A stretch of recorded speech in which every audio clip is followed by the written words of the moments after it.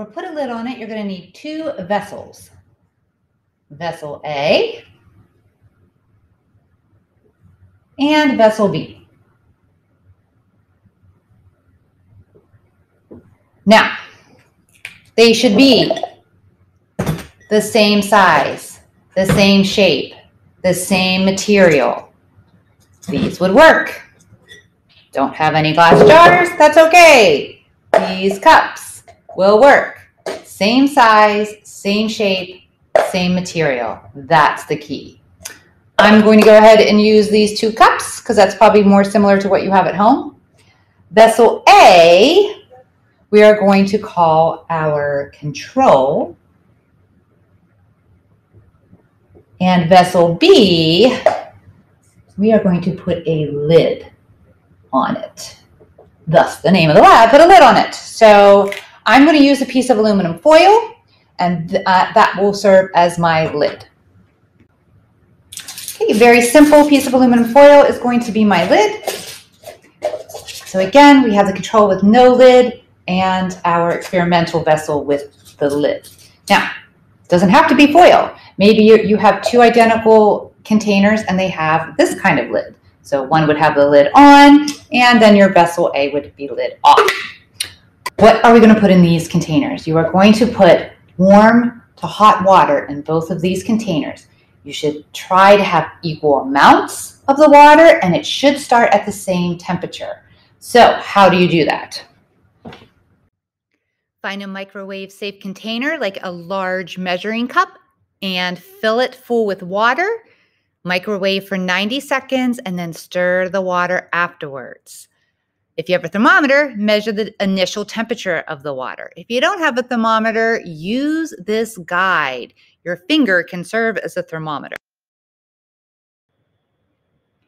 You probably don't have a glass beaker at your house, but you probably have a glass measuring cup or a microwave-safe measuring cup. There's 400 milliliters of water in my glass beaker. I set it in the microwave for 90 seconds. I'm giving it a nice stir with the spoon to make sure I evenly distribute the heat.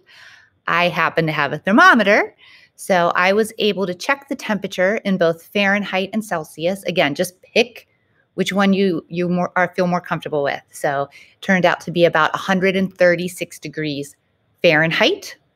And then when I changed it to Celsius, it was 56 degrees Celsius. Don't have a thermometer? That's okay. Use your finger. When I put it in the water, it was almost too dangerous to touch. It was very warm. So again, 136 degrees was what the thermometer said. I would put it down as an estimate of about 140 degrees Fahrenheit.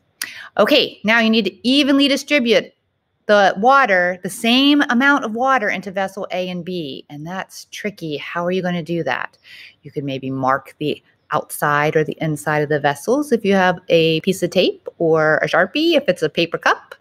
If you don't have that, maybe you have a device that you could use to pour the same amount into each cup or each vessel. And maybe you're lucky enough to have two containers that actually have markings on the sides that will allow you just to visualize when there's an even amount.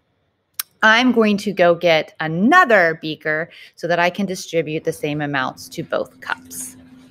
So I am going to distribute equal amounts into this cup that has markings. So into A, my control, and B. And now put the lid on it. Record the initial temperature, and then come back in 20 minutes to see the temperature of the control versus the vessel with the lid on it. 20 minutes, 40 minutes, let's see how those vary.